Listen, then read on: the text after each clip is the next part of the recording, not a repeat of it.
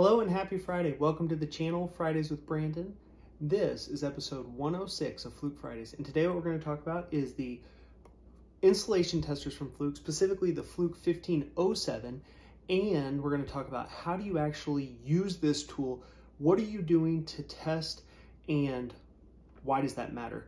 A lot of people ask me questions about how do I actually use this to meg or use it to test the insulation of a motor or wires. So we're going to go through that today, and hopefully it's a very applicable video that has real life application and is very hands-on.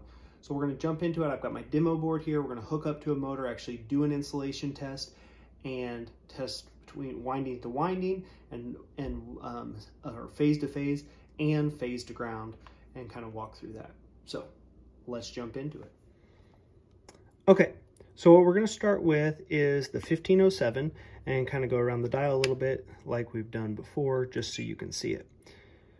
So this is just a battery test, see what the internal batteries are. We're good. And then this is voltage, AC and DC, I guess.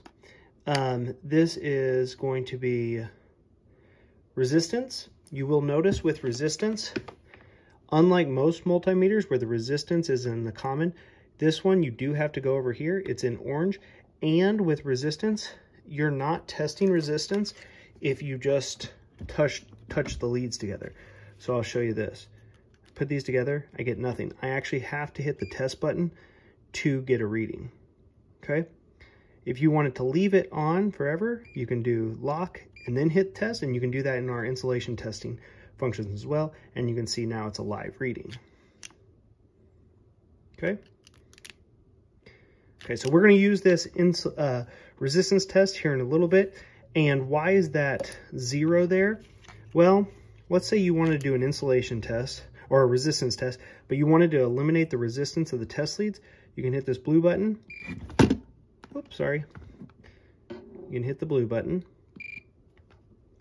I say you can. Maybe you have to be out of test mode.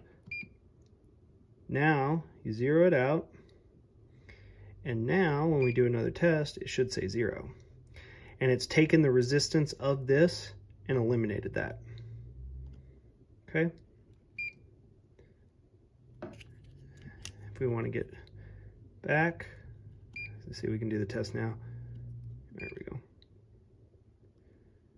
I want to get that. Yep. Now the 0 in out is gone away, and if I put these back in, it's going to get the resistance of the test leads again. Okay, so that's the resistance mode. Then we have insulation testing mode, and you can see all the different voltages that we can output from 1000 volts, 500, 250, 100, down to 50.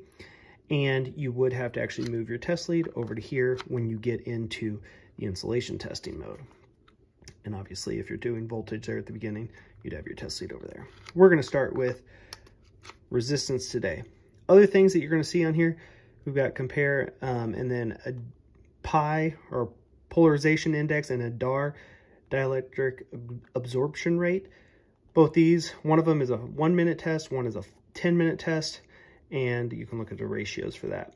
You can Google what that test is and why you would use it. We're not going to get into that in this video today. Okay, let's start with, we've got a motor, we've got 3 different phases on this motor, and we want to do an insulation test. What are we going to start with? First thing I would do is you want to do resistance from phase to phase. So that's the first thing we're going to do, not in the insulation testing mode, because it should be a very low resistance, and we're going to test that here in a second.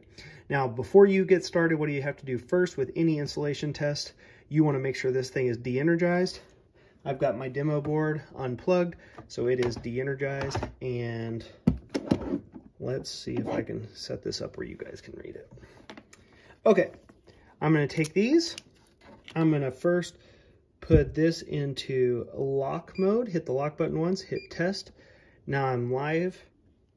Then I'm going to clamp around one phase and clamp around another phase. And we're going to let that settle out. And you can see the resistance. Now, the biggest thing what we're looking for here is we are looking for very similar resistance from phase to phase. So right now we're at 21.25, and I'm going to switch to another phase. Yeah, I gotta hold it. 21.22, pretty stinking close. And then the last two. And 21.19 or 21.2. So you can see all three of these are very equally balanced, and that would be the indication that you don't have insulation breakdown and you have good windings. That's where we're going to start. Next, we're going to go from a single phase. I'll leave that black, or actually I'll switch to the black one. You'll have it clamped to a single phase, and now we're going to go to ground. Now, why is this going to be different? Well, because in this case, we are going to actually output voltage and see if we're going to stress the insulation, because we should have no continuity between a phase and ground. We want that to have a high insulation value. So this motor is set up for 250 volts. So I'm going to do twice that to stress it. So I'm going to do 500 volts DC. Again, I'm going to hit the lock button, and I already switched that test lead over here, and I'm going to hit test. And you can see the output voltage is 526 volts, and it maxed it out at 5.5 mega ohm. So before we were just in single ohms, 21 ohms or whatever, 22 ohms. Now we're in mega ohms. So we have very high resistance, an infinity almost, between a phase and ground. That's what we want. Now we're going to switch this to another phase, and of course I pulled it off my ground. 1 second, let me get that back. See if I can do that. Okay, now we see, and if I touch it over here, we can see I am actually still live. And then I'm going to do my last phase to ground, and again we maxed out the resistance at greater than 550 mega ohms. So that's how you would test a motor. You can test the resistance from phase to phase, and then you can test do the insulation test where you actually pump out voltage from phase to ground or phase to neutral, and it should have a high resistance. I hope this was helpful. If you enjoyed this and you want more videos like this, let me know the kind of application you care about in the comments below. Otherwise, if you watch more than 3 videos, don't forget to give it a thumbs up, and don't forget to subscribe. Thanks, and take care.